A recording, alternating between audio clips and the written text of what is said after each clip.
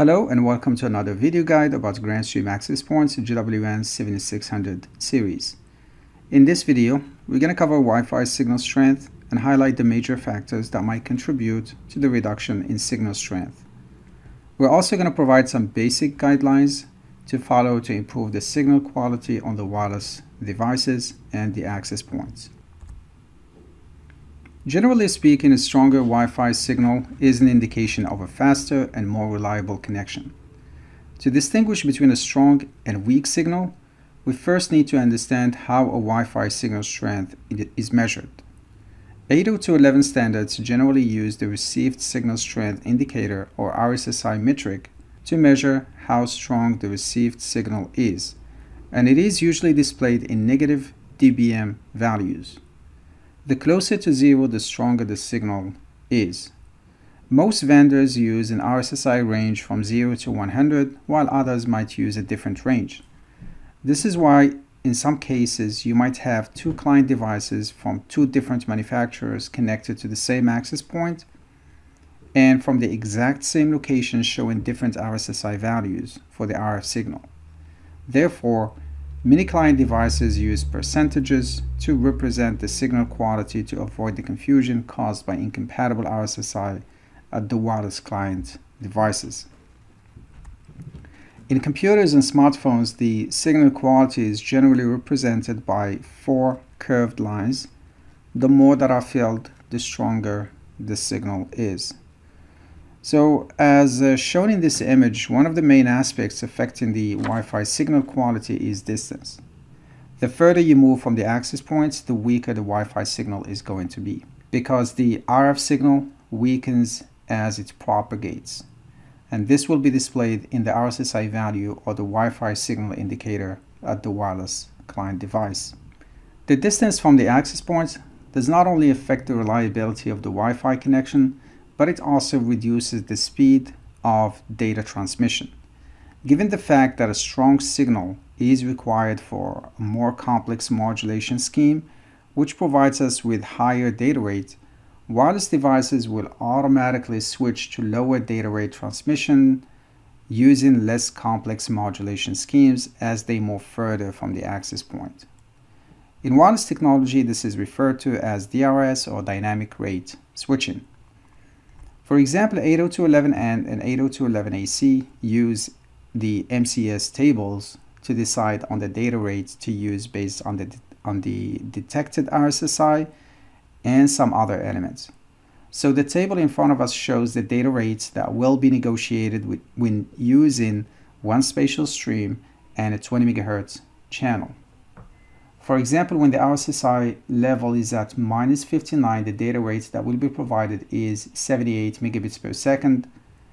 And if the RSSI is at -70 dBm, then the data rate will switch to 39 megabits per second. And when the RSSI goes down to -82 dBm, the data rates can go all the way down to 6.5 megabits per second. And this is using the GOT interval of 800 nanosecond. And as you notice also, the lower the RSSI, the less complex modulation method that is being used. And that's why we end up with those low rate numbers. So to improve the signal reception, it is always important to place the access point where it can reach all corners. If the location spreads over a large area and the signal is not able to reach all corners, it is a good practice to add other access points to cover the areas with weak signal. So in addition to distance, physical obstructions may weaken the signal as it passes through them. Usually, construction and office materials will absorb a portion of the RF signal when it is traveling from an access point to a wireless client and vice versa. In the example shown here, as the RF signal passes through the thick brick wall, it loses strength as indicated by the dBm value. So the signal strength just drops from -55 dBm to -70 dBm. And basically the absorption amount of the signal depends on the type of material used. So the table shown here provides the Wi-Fi signal loss based on the type of construction material, and it is obvious that concrete walls can cause significant signal loss compared to glass or lumber. So to boost Wi-Fi signal through walls and objects, many would simply increase the transmit power of the access point, which is something that is supported on the GWN access point. So while increasing the transmit power would help in such case, it is important to know that the Wi-Fi signal does not only get absorbed, but it can also get reflected by hard objects. And these signal reflections can propagate in many directions, and they can eventually cause interference in the wireless network. Instead, there are a couple of things that can be done to improve signal quality for users behind obstruction objects. First, when possible, use 2.4 GHz band, which penetrates hard objects better than 5 GHz. If that does not help improve the signal quality, deploying additional access points in the area will be necessary. So in addition to RSSI, which is used to indicate if a signal is strong or weak, there is SNR, or signal to noise ratio, which is used to measure the RF signal power related to the power level of the noise floor. Or as shown here, it is a difference between the signal strength and the noise floor. And the noise floor generally is the unwanted RF signal generated by electronic devices and background noises. And when the noise floor levels get too close to the received signal strength, the RF signal might not be detected, or in the best case scenario, the received data might just get corrupted. This is why you should always test for the noise floor in your wireless environment using one of the available tools and applications. And usually fixing SNR issues involves two main approaches. The first one would be to decrease the noise by ensuring that the AP is not placed next to noisy devices such as servers, TVs, refrigerators, and other electronic devices. And the second approach would be to deploy additional access points to increase the received signal quality in all areas. And adjusting the transmission power of an AP can also help.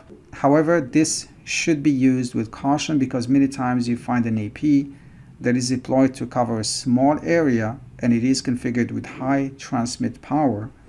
It results in a significant signal interference in adjacent areas. So here are some basic guidelines that might help improve the signal strength of your access point and your wireless devices. First, make sure you place the access point in a central location to allow the RF signal to reach all corners of the house or office. Ideally, placing the access point in a high location will increase the Wi-Fi coverage significantly. Second, avoid placing the access point near electronic devices or appliances that generate noise or interference, such as TVs, refrigerators, loud fans, etc. Number 3, remove physical obstacles that can impede signal propagation, and also ensure that the minimum RSSI is higher than -70 dBm throughout the coverage area. So if you notice that the RSSI goes below that value, it is always recommended to add more access points as needed to cover any area with very weak signal strength or any dead spots. Running a Wi-Fi analyzer, it is something that is always recommended, so you can find the best channels and bands to use for your Wi-Fi network, especially when your office is surrounded by multiple locations or offices that are using their own Wi-Fi. So the signal from their access points can actually interfere with the signal that is being transmitted and received by your access point. So using the Wi-Fi analyzer will help you decide which channels to use and also which band to select for your Wi-Fi network. Thank you very much for watching. I hope you enjoyed this video. Remember to subscribe to our YouTube channel to keep up to date with all our videos. Have a great day, and I'll see you in the next video.